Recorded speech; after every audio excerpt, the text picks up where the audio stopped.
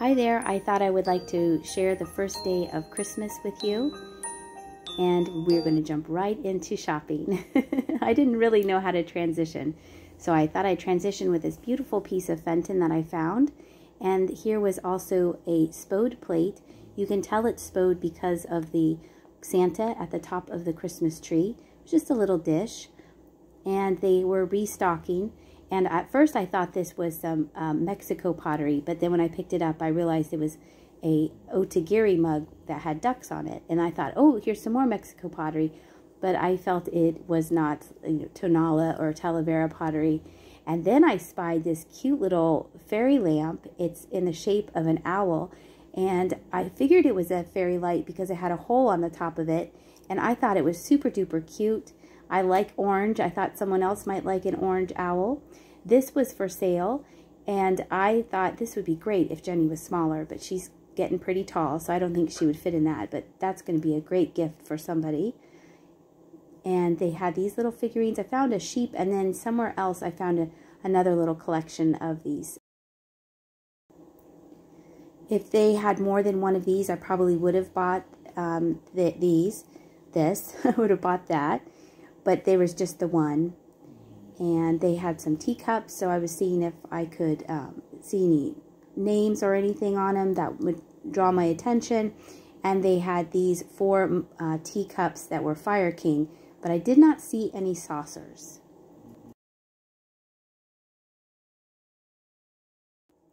I thought this trivet was pretty. It didn't have a name on the back of it. It just had a price sticker from the previous store it was sold at. I thought that was pretty though.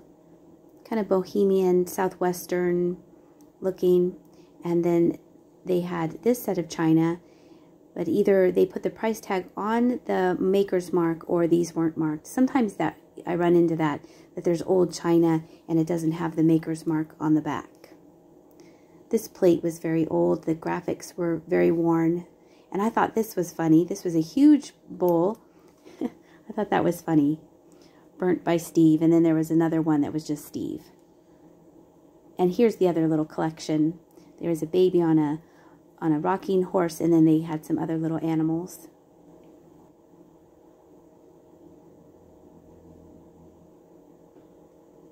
This was a pretty picture. I think it was a hobbyist piece probably. They did a nice job painting the flowers on that, and the handle was nice. I think you could have used these as place card name holders at the table, or if you were having a buffet, you could write down what the dish was and set those out. This was a cute vintage made in Japan planter. It still had the made in Japan sticker on the bottom of it. I had gotten it off the top shelf, but I brought it down to show you what it looked like. And then I also noticed on that second shelf that they had a whole bunch of this china, fine china, happy home in the rosebud pattern. They had the creamer and sugar and a whole bunch of cups and saucers. You would just need your teapot or your coffee pot. Then this was a Pigeon Forge pottery mug, and I did have this in my cart for a little bit, but the more I looked at it, it had a lot of utensil wear on the inside. And then the side, I didn't show it very well, had a lot of wear to it. And I was afraid I wouldn't be able to clean it up properly. So I did change my mind on that. I think this is a daisy and button pattern. And I have picked up these type of tissue decorations before. If you remember, I got some Thanksgiving ones. And I thought the bells were just not probably too much, not really high in demand, so I did leave those there. Now this, you might be surprised at why I bought this, but I really liked the looks of it, and it is Avon, and it's plastic, so it would be a light shippable item, and I really liked the style of the cat, and I thought someone else might also, so that's why I got that. Here was a whole stack of vintage, most likely I would guess made in Japan, painted small bowls. They had some moriage decoration to them. There were quite a few of them, so I was looking through this stack to see what was on the bottom, and I think that these were restaurant ware. For some reason, when I first looked at the bottom, I thought, oh, these are restaurant ware, but I could be wrong. I saw this folder or binder, and Jenny collects Pokemon cards, so I thought this would be a good spot for her to put some of her Pokemon cards in. And I thought this was a cute little candle holder. with a little ladybug on it. Here was one vintage ornament, mocking me for leaving that beautiful bag of ornaments the other day. And I thought this was interesting. It had the spoon rest, and there was also a little bowl that went with it. But unfortunately, the little bowl had some chipping on the rim. I think I pointed out to you right there. There was some chipping. But that was a nice set, though. And then I found this. And I did think about it, and I did look up comps. And some sell for $12, and then some sold for $30. And I mean, it was neat. I thought it was funny. And it had golf, NC one fell out. I was bad. Golf clubs in it, but I did pick it up and put it back in. And then I thought this was an interesting artistic clock. Very skinny if you didn't have a lot of room on your wall. Alrighty, here we go. On the first day of Christmas, my for Christmas gave to me. What is he going to give you? This is actually like oh, is it sticky? It's sticky. Wait, Peelable. Oh, there you go. Did it?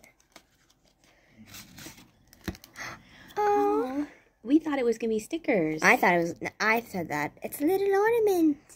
Oh, that is adorable. It's a little ornament with his face. Oh, it's wooden. And then can you flip it over, show the back? There's something on the back. That's really cute. Excellent. Yeah. It's definitely a rooster chicken. That's crazy looking. That'll be easy to pack. Oh yeah, absolutely. It's actually like, I don't know, is that like a paper mache maybe? I don't know. I guess it's not webbed feet. It's just It's a chicken duck. yeah, oh, look above it though. It led me. Oh, it's like, come over here. And it's not broken. Nice. You fun sponge me. Let me see it. $2.99. That looks good. Somebody peeled the sticker to see what the marking And then was. they were like, there's no mark on it. It can't be Fenton. No, I'm gonna Little leave it did they here. know. And I came along and was like, oh, looky. As you can see, I've joined Jocelyn at the big Goodwill, and we are trying to find some treasure here.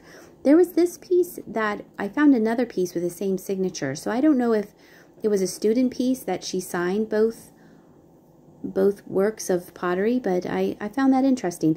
This, I thought, oh, look. And then I realized it was the ironwood headless bird from my last trip. I thought this was a cute little fox coffee mug. I thought that was sweet. On an end cap, I found this rooster figurine. I feel it's an older piece.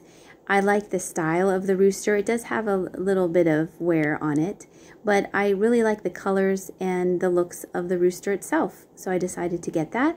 Jocelyn thought that these might be made in China. We both agreed that they were nice pieces, and she didn't want them, so I decided to take them for myself.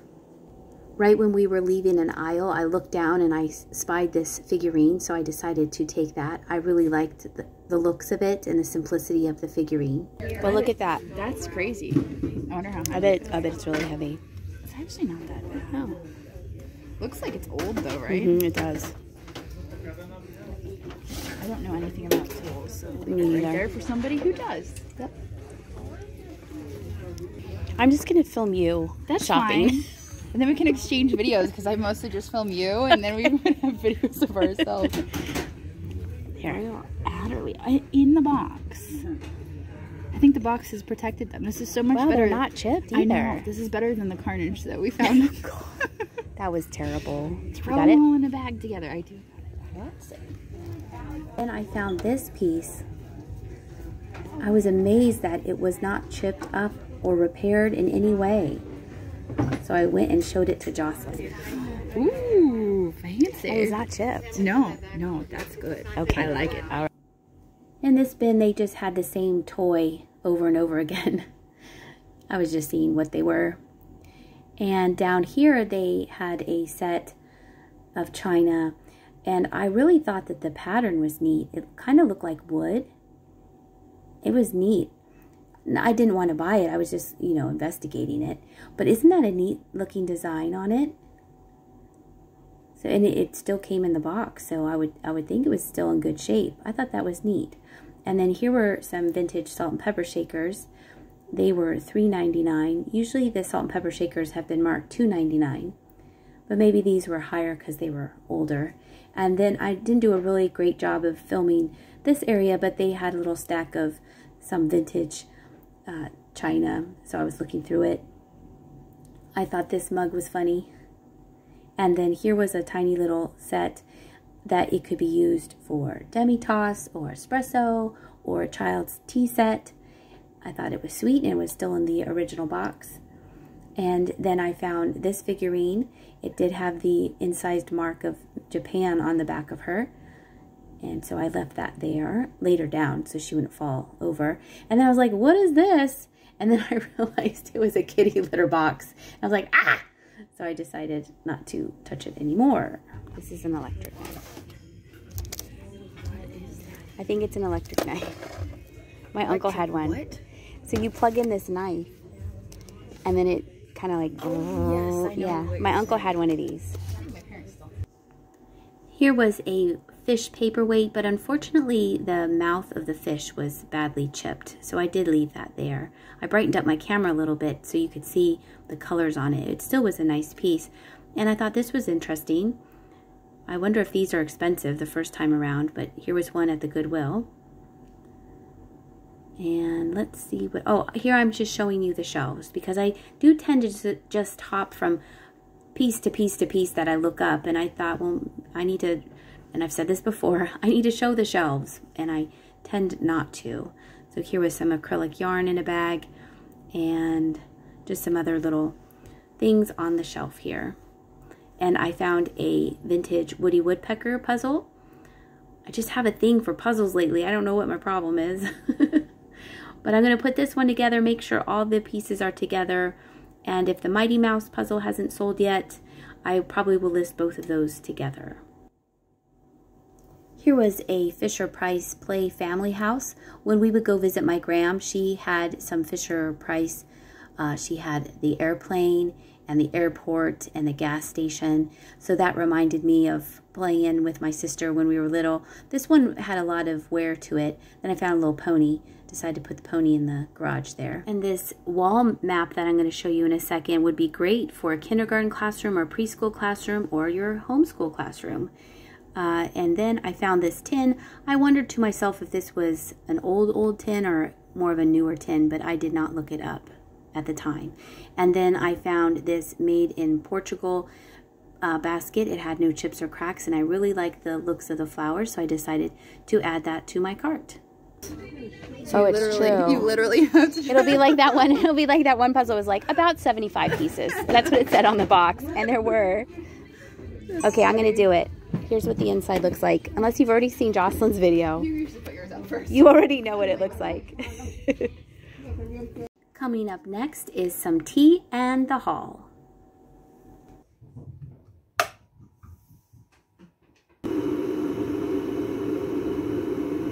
It's the first day of December, and we are going to go for Feel New Organic, a clean fusion of aniseed, fennel, and cardamom. Herbs to help you feel like new for mornings after the night before. Naturally caffeine-free and ethically sourced, 100% organically grown ingredients. Infuse for up to 15 minutes. Okie dokie. Let's see what it smells like.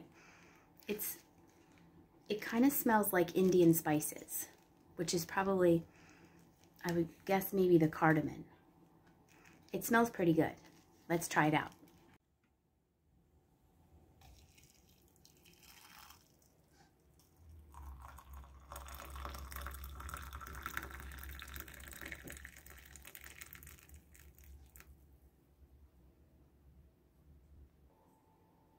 All right, here we go.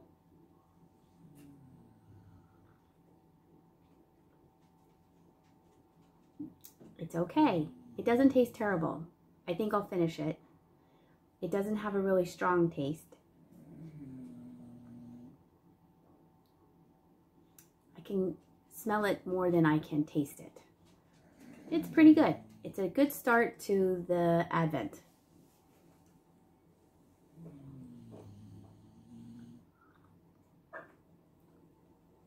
I feel new already.